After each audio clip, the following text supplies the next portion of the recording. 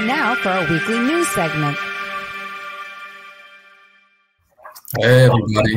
Right. Hey Tony, how's it going? Weekend, good guys. It's a really exciting time. Oh my god. Yeah, that is the news. That's the big news, guys. We just had that whole session was the big news. Yeah, sorry, kind of overshadows the new segment. Yeah, yeah, that's crazy. Yeah, Monero is just gonna be on steroids, and I'm really excited for it.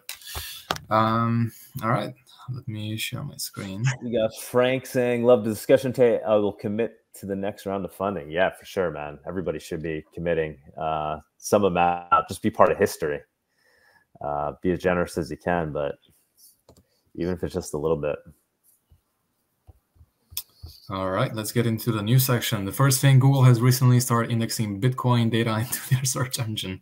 Last time we talked about Ethereum doing it. Now I guess Bitcoin is doing it. Bitcoin Magazine is regarding this as a huge development. And if you actually try to put in to do it that way, but for Monero, it's just going to come up with an image saying it's none of your business. Nothing is going to happen because that's how it should be. And this is absolutely insane. And we discussed it in the past, so we're not going to discuss it much further, but it's just, yeah. It's really funny. I'm kind of glad they're doing this because it'll like bring to people to make them like realize further that, hey, like this is just public information. Like what? So how deep does this go? Is it just that you can search addresses, or it's like they're associating some wallets with? It just gives you the balance right there. It gives you the balance. Yeah. Just by typing in some Bitcoin address. Right, but they're not starting to associate wallets with known entities and things, are they? Ooh, I mean, I thought about it, but that'll be the next stepping stone, the next huge development, I guess. I mean, that's what you know. I mean, that's chain analysis. Are they publishing chain analysis data at this point? I mean, that's reality, guys. That's happening at some point. That's what this will lead to. I remember I proposed that on a Reddit thing, like way back in the day. Just like I was like, somebody should build a public tool to show people how traceable, Bitcoin is. Obviously, you have block explorers. Google's doing it for you. This is it. This is it. This is the implementation of it. So this is silver lining here is major wake up call to people.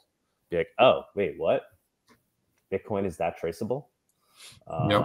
And hopefully this pushes more people into understanding that and finding their way to Monero. I mean, even that's pretty bad. Being able to just see your balance. I don't want anyone to see my bank balance. That's crazy. Oh yeah. It's just so concerning how people say, yeah, but I have nothing to hide. Okay. And then I think the best argument is we're just going to make the walls in your house transparent. You got nothing to hide. And they're probably going to say, whoa, okay, that's too much. Well, yeah, nobody should see your balance. Why?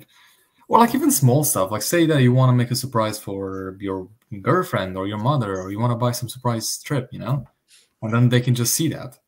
It's just like you want some level of privacy. Yeah, but it's insane. And you can already do this. Like you could have already done this before, gone, I think, blockchain.com or whatever, and then look up the address. But this is just making it easier, essentially. The fact that you can just go on Google and do it. Silent payments would avoid some of that issue. Mm-hmm. Yeah, but I'm not sure. Like, it's going to be interesting if one day they're going to actually tie that address to. Well, what if you can actually type in Bitcoin and then Tony, or Bitcoin talks, Doug, and then you kind of see the balance. Like, you don't even have to type the whole thing. That'll be quite crazy. But we'll see.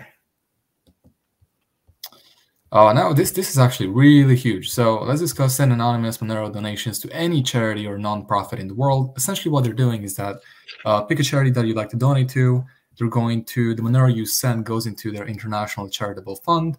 They're going to, if that charity accepts Monero, they're going to send the Monero to that charity for you. If they don't, they're going to send fiat to that nonprofit organization, charity, whoever you want to donate to. And all the while maintaining your privacy. Nobody knows who really donated that amount to the charity or nonprofit. So this is really important and really cool. That's really awesome. That's amazing. I mean, this is like the perfect use case for people to start to see Monero being associated with. Obviously, Kuno does that, but now this company is. But I don't know nothing about them. Is this company already popular for offering this ability to send donations anonymously, and now they just added Monero as an option? Or have they? I don't know how large they are or whatever. I've only heard of them a couple days ago.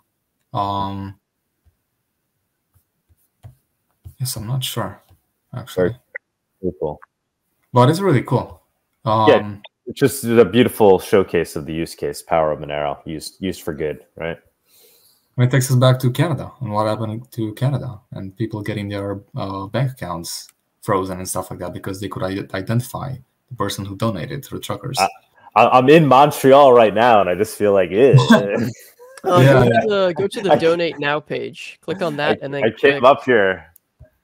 I haven't gotten a good sense of the place yet, but I'm looking forward to walking around the city. Hit the one on the right, the pink one.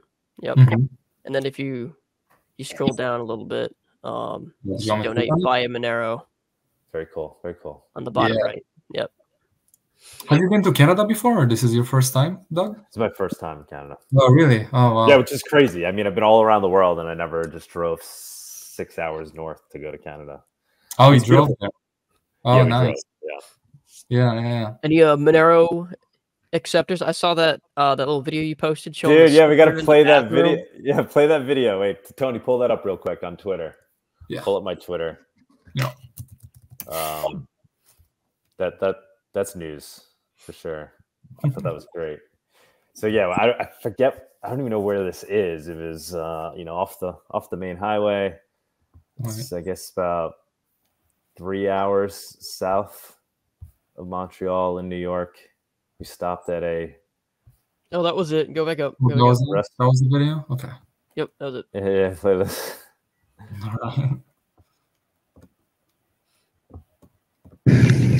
All right, guys. It's been a bizarre day. 2 earthquakes in New York. Now we're on the road, headed to the total solar eclipse zone.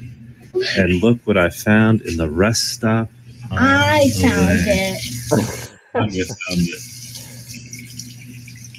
Wow. We did not put that there. That's so cool. I thought that was great. Yeah, that wasn't us. So that was a nice some random rest stop. Yeah, just some random rest stop on your way up from New York City to Montreal. It was like a small little gas station. It looked pretty fresh. The sticker. It's a good one. That's I haven't seen that one around in a while. That sticker. But yeah, there it is. Oh. Wait, so you left New York and then I've heard about the earthquakes. So you left and then 2 of them happened after, or? No, I was there. I was there for the earthquakes, and then we were driving for the second one. Second one we didn't feel. First one we felt like. Wow. But yeah, that was a nice little surprise. I feel like it knew that Monero was heading to Canada, so the ground was shaking. I don't know if something's calling me up here, guys. I don't know what it is. some force is telling me I need to be up here. That's amazing. Yeah, and it looks fresh too. That's really cool. Yeah. That's amazing. So guys, people that put the stickers, keep doing it. You know, it has an impact when you start to see the branding. Like in New York and Brooklyn, I see a lot of I was seeing like back in the day, I'd start to see like a lot of ETH stuff. That was like one of the first ones I saw everywhere. You do see Monero stickers around in New York for sure too. But I think the more the merrier. I like that. And they're not expensive to buy. Like yeah. You know, I bought some and I just stuck them wherever I was in Europe, or you know. Yeah. So if you're in Greece, actually, you might see some because I stuck a couple. Let's go into the next thing. So let's talk about Milei and going in the exact opposite route expected of a pro-Bitcoin, a libertarian. And I actually have the article pull up here so we can go into it a little bit. But we were actually wondering what's going to happen because he got a visit from, what was the name of, from Financial Action Task Force. Right. And essentially they had to make some changes, or if not, there would have been some dire consequences. So we're all thinking what's going to happen. And yes, he's bending the knee. He's doing exactly what a freaking crypto anarchist or anarcho-capitalist. I'm sorry, he's not a crypto anarchist. What he should be though. But what an anarcho-capitalist is not supposed to do. He's bending his knee to the Financial Action Task Force. He doesn't want Argentina to be gray listed by the the banking system. So this is his moment where he's supposed to give the FU to them and be like, "Fuck you, no. I actually have these principles. That's what I'm literally all about." But no, he's not doing that. And so I don't know. Gombat, I know you're tuning in. If you want to jump up on stage, you could give us some insight into that, as to whether or not there's any justification here as to for what he's doing. Like if you can justify it and still maintain the principles that he claims to have. But I'm not seeing it. This is a small part of the reason why we're leaving Argentina. Obviously not because of this. We had a list of other reasons, but this was like the cherry on the top. I was like, all right, you know what? Why are we going out of our way to be there when he's working against crypto at this point? Mm-hmm. That's my take. I'm kind of happy that it's happening again in Mexico, just because it's easier. Like the venue, I wasn't there, unfortunately, last year. But everybody had a lot of fun. Yeah, the venue's freaking amazing. And like we spoke to the girl who ran the marketplace last year and the venue, and they're very excited to have us back. So it would get rid of so many unknowns, and we can just improve instead of kind of start from scratch. Exactly, and it's kind of like a nice goal to make them even happier this year, like sell even more for Monero, Yeah, so it's gonna be a great time. But this was interesting. But yeah, Gombat, jump on if you can. I'd love to get your take on this, whether you think I'm being too harsh, but let me know. Yep. Let's go on to the next thing. Let's talk about so Rocknim actually analyzed the floating Monero transaction that happened in March, and basically he pointed out that the effective ring size has decreased from 16 to 5.5. Now, if you want to read this, it's 5 pages. Gets a bit technical. But it's interesting, and he goes into the black marble theory more so. Then I have, where is it? So basically, just to go over what happened, how did Monero do overall? Good, though not perfect. On the positive side, the network never went down. The community immediately reacted and remained vigilant. Dynamic blocks did work.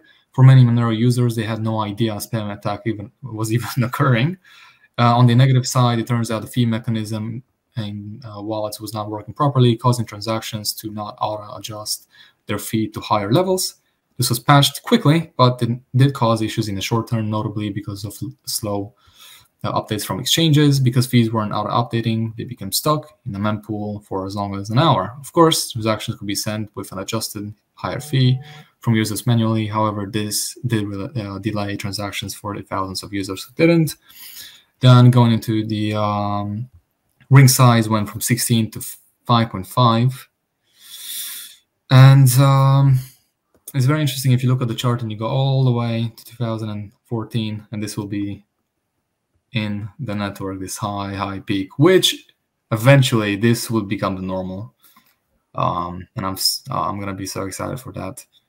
And then hopefully beyond. But Arctic was talking about that in the chats this week. By the way, I recommend people go and read if you don't already, go and read the forums, the Monero research lab, especially the past week, 2 weeks. It's a tremendous amount of information that's being discussed there about, path forward for Monero. Well worth your time to read up on it. It's good stuff.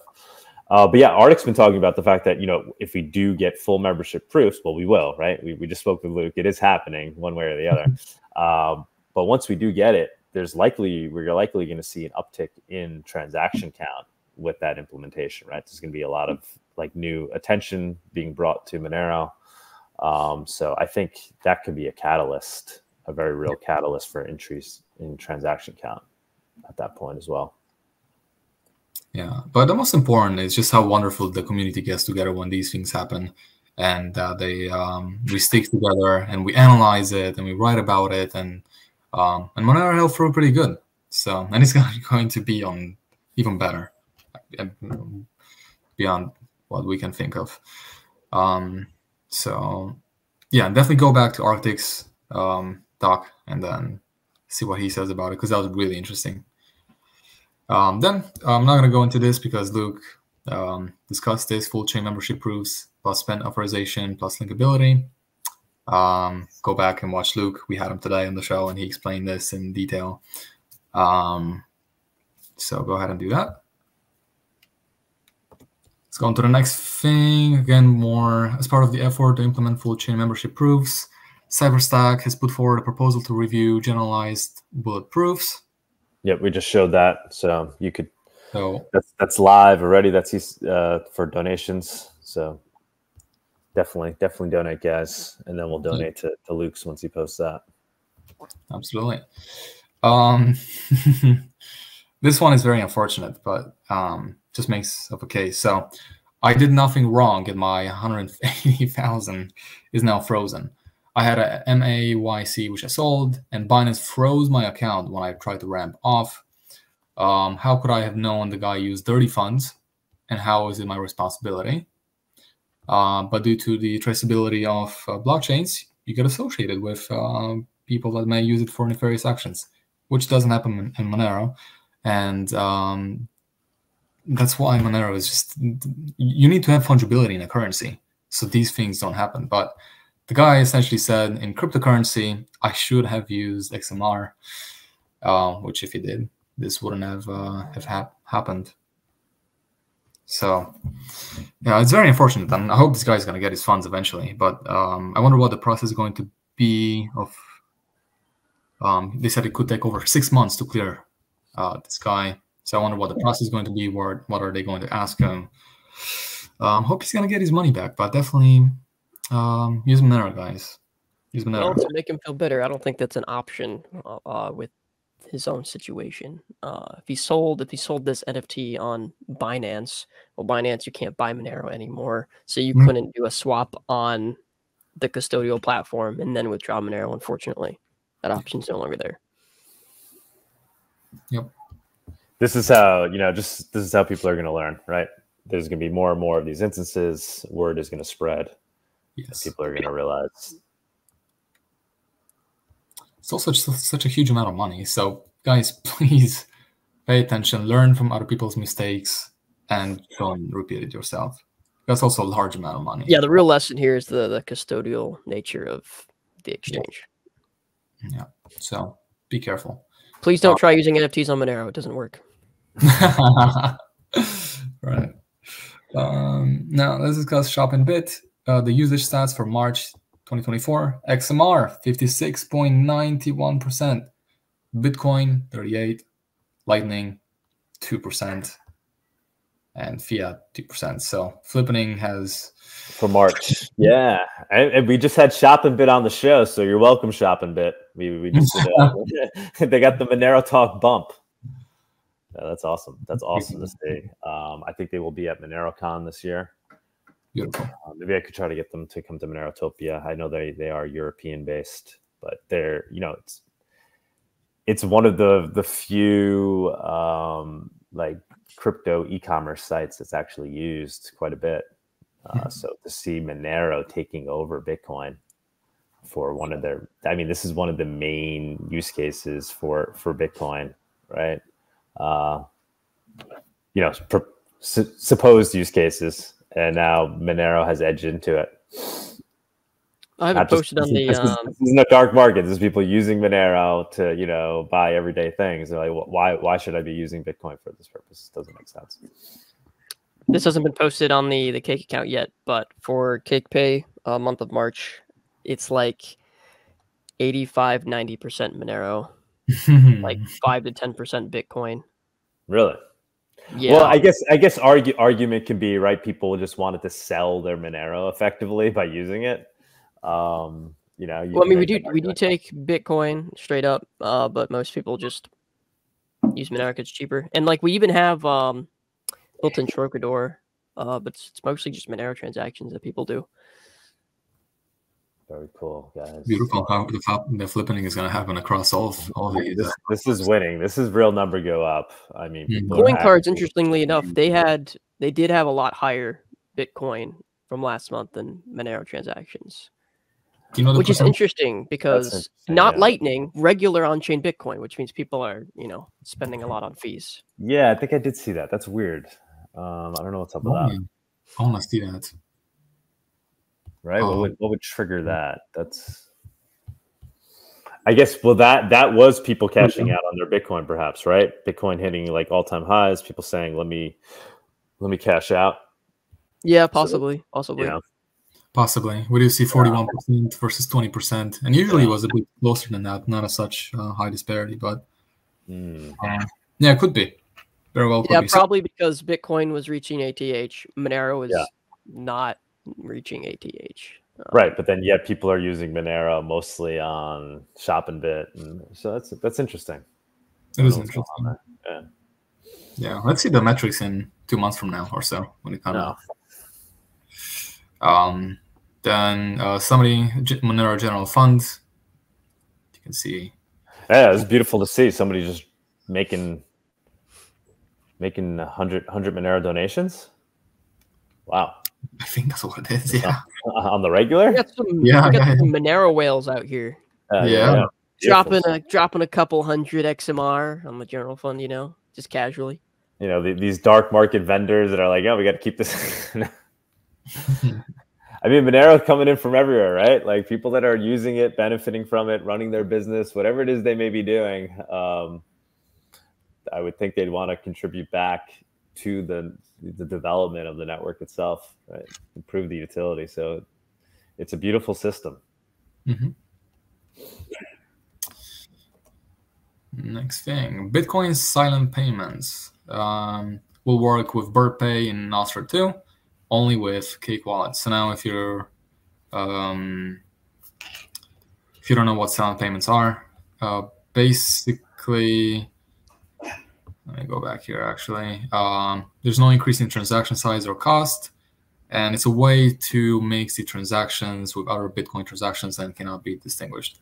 Okay, so what I can actually talk to this a little bit.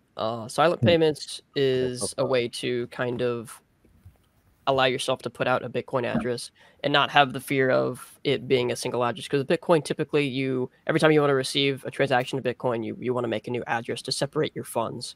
But with silent payments, you have one address, and the sender can take that one address and derive new addresses on chain that only the receiver can spend from and identify that they are yours. So effectively, every time someone sends you a transaction to your one address, your one silent payment address on chain, it looks like it's going to somebody else, which is sort of similar to how stealth addresses. Stealth addresses in Monero works. It's sort of similar to that, and it's not like covering all of Monero's privacy features, but it's just that one feature. But that's something that we're adding, and no one else has done that yet. That's very cool. Very cool that you guys were the first to do that too, right? Like that's amazing. I mean, obviously, Cake is a Bitcoin and Monero wallet first, but amazing now that it's like you guys are beating Bitcoin native Bitcoin wallets at developing Bitcoin privacy tools, right? At implementing the most private way to use Bitcoin. That's pretty incredible that Cake is on the cutting edge of that. Nice to see. Yep. So Samurai doesn't use that? No, they use something else. They use something. Paynim, right? Paynim, yeah, right. Okay, it works differently. It's got some pros, some cons. I think silent payments ultimately is better. Samurai people are listening right now, man. They're gonna hunt you down. They're gonna call for your execution now. Well, the whole way you use it in the interface is better because it works exactly the same as Monero, where you don't have to set up like a Paynim. You don't have to do all this extra stuff. And then of course with Paynims, there's an on-chain transaction unless you integrate with their it's like Cahoots, and then you can like collaborate with other people and avoid it. There's like a lot of stuff going on, but with silent payments, it's a lot simpler. And the one downside is that you do have to scan. You have to do like local scanning, like with Monero, to figure out which outputs belong to you. But I think it's a worthy thing. I don't think the downside is like I think the pros outweigh the cons in this case. Interesting. Very cool. Yeah, it's like stealth addresses. Very cool. All right, keep moving. Keep moving. Yeah, this is actually the last thing. And Frank said in the comment section, we bought Starlink internet service for our business with XMR. Debit card through Cake Wallet. Proof point for you all. Wonderful. Cool. Cool. Then this thing. So buy on Amazon using Monero. What this is? What are they called again? Monezon. Monezon. Yeah. So we got to get them to jump up on stage one of these days. Tell us. I know we had them in the news in the past. If they ever want to come on, more than welcome. Yep. So the way they work, you just drop in the link of the thing that you want to buy, and then they take care of it. And you go on the website. The logos, they took the Amazon logo and they added the M, so it's kind of interesting. I love that. Yeah, you can see it here too. Shop on Amazon anonymously. So you put in the link, and then they take care of it for you, and then you can do priority tips as well, which is cool. Refund Monero address. Try this. We'll try this maybe for Monerotopia, for some of the things we need to buy. Let me give that a shot. In the past, we've used coin cards for things like that. It's been great. Yeah, I have to give this a shot. Very cool. Yeah, and that was it for this week for the news section. We had quite exciting stuff to talk about. Yeah, amazing. Monero is not stagnating, people. It is freaking sprinting right now. Beautiful to see, right? I think we saw Monero getting its price getting crushed.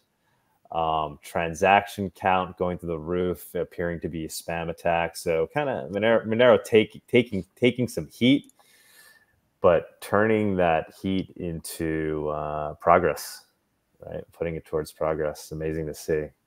So I think this week was a great example of that, especially with what Luke was talking about. So exciting stuff for Monero.